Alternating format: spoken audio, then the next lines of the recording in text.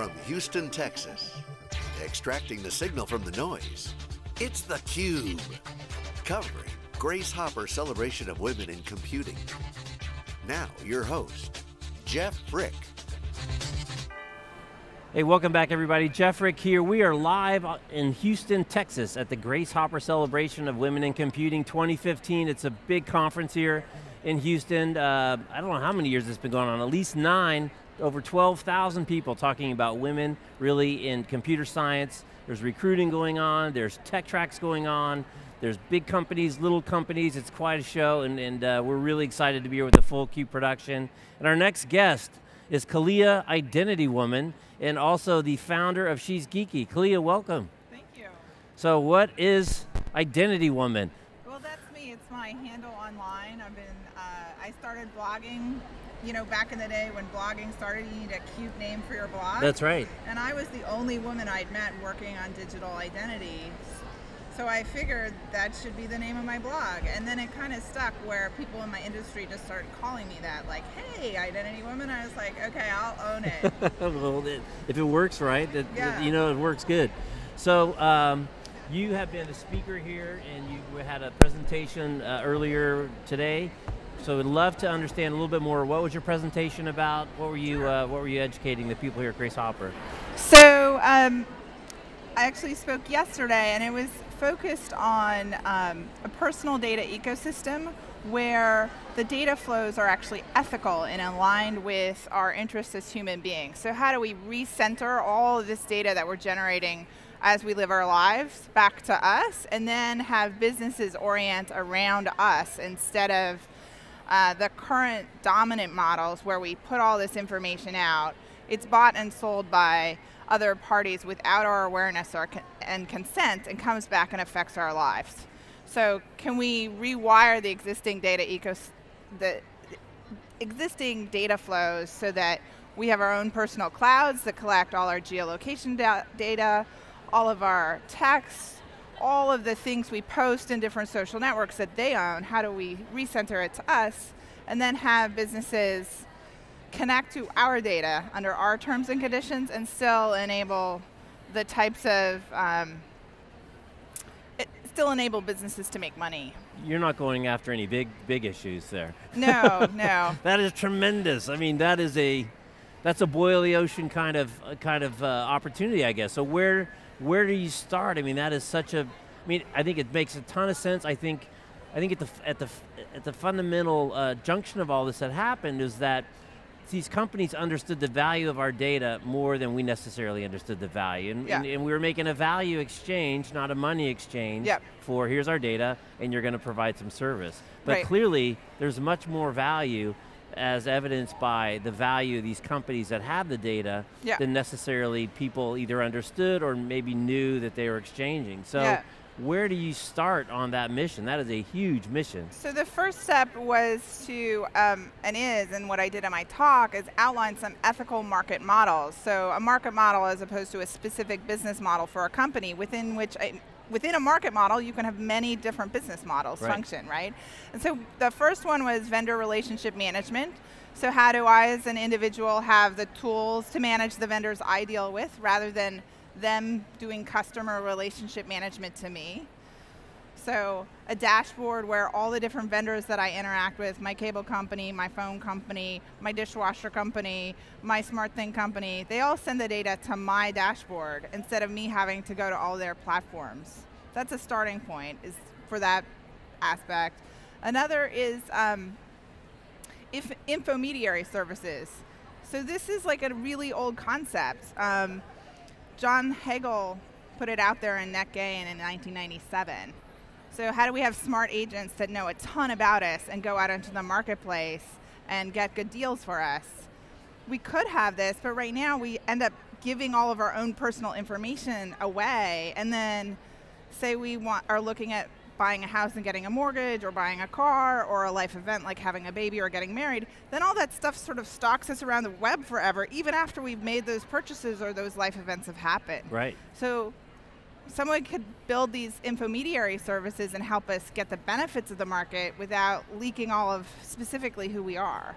And then what about just kind of the EULA problem, right? I mean, every time we get a software update on our phones, it's click to accept, and if you open it, you've basically consented, and I don't know, maybe the lawyers amongst us go down and read it, but most of us say, I don't read it, I click on it, and Lord knows what's in that contracts of adhesion, which are what those are, when you just click on it and it becomes true, they're actually a huge issue, and I think we need to look to the courts and our legislative bodies to address those, because they're not functional, right?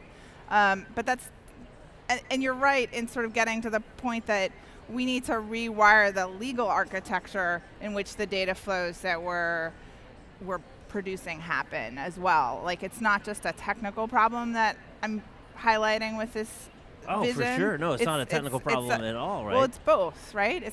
We need new technical architectures to enable these types of ecosystems. Right. So persistent data linking and fine-grained access control, like this entity can see this little piece of data about me, but not everything. But we also need the legal agreements that underlie that to be in our favor, not the favor of just the companies. Right, right.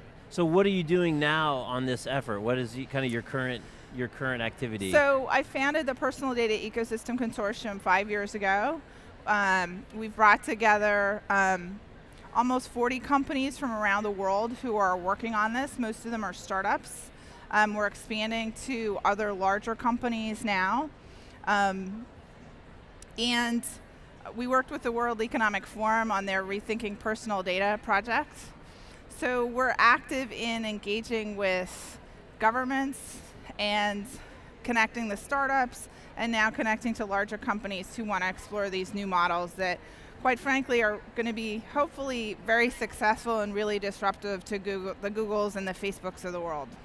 Yeah, it seems like you should be in Europe getting started over there, because obviously they've already got kind of a different level of laws when it comes to personal information and privacy. And there's several successful companies in our consortium based in Europe for that reason. Yeah. Okay, so that's a big problem that you can solve. Big opportunity, right? Yeah. Big problems make big opportunities. But you're also involved in She's Geeky. Yeah. So what is She's Geeky? She's Geeky is a women's technology and STEM unconference that I founded in 2007. And really it sprung out of the work that I was doing, traveling to many different sectors of technology, so open source and nonprofit tech and security technology conferences, and noticing how few women were in many of those industries, but also there was few opportunities to cross-pollinate across industries. And so what would it look like if we invited all the different women in tech groups and women from a huge range of industries together to spend the weekend talking to each other? And in 2007, we had our first one, and we've been doing them ever since. This year we have 5 across the country. And one of the things I got from this conference, with its huge scale, was actually a renewed enthusiasm to go back and work with the executive producer, Cass, on growing She's Geeky more, because women need opportunities to network locally and on an annual basis, because we're losing women, right? So this conference and much of the energy has been focused on the pipeline, which is getting women into the industry. Right. Our conference has its strength in supporting women, connecting to each other, and staying in the industry. The retention piece, because it's come up time and time again over the last 3 days, right? You got to work on the pipeline, but you also got to work on the retention. Yeah. They're 2 very different problems. And also return.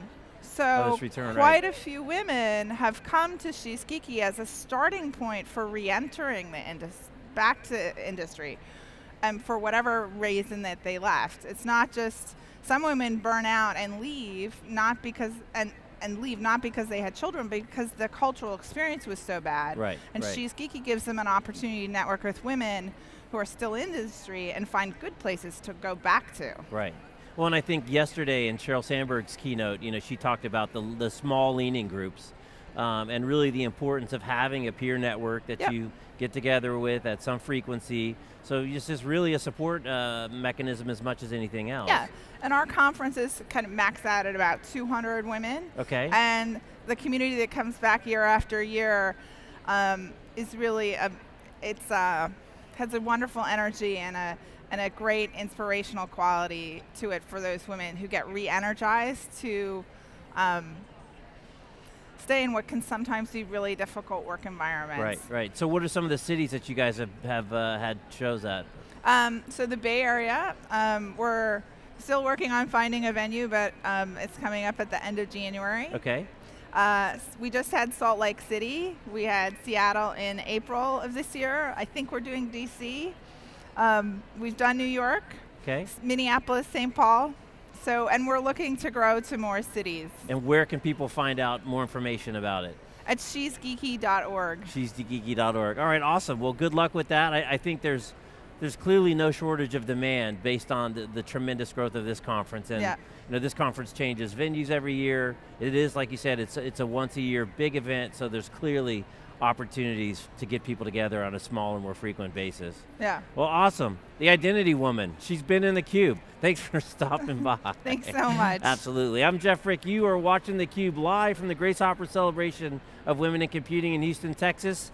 Next week we'll be at Dell World. The week after that we'll be at Oracle Open World. So keep it tuned right here, SiliconANGLE.tv. We'll see you next time. Jeff Frick signing off from Grace Hopper Celebration of Computing.